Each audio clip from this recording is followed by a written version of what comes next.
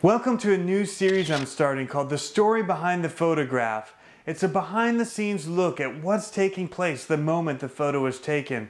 And the first one comes from Niger. It's a man named Jao. And Jao is from the Woodabe tribe. I happened upon these men while I was in the market and they saw my cameras. They asked me if I would come back later in the week and take pictures and video of them when they get dressed up and they perform one of their dances. And this is actually a courtship dance that they do. The men get dressed up in their best dress and they put on makeup and they try and look as pretty as they can. Sometimes it takes all day for them to get dressed. And they perform dances and they sing from their throat and they try to impress the ladies in hopes of finding a mate. Well, this one with Jao, he was just looking and talking with some of the other men and they were getting dressed and ready. And I grabbed this photo of him with a wall in the background that looks like it's a backdrop that was dropped in for a portrait.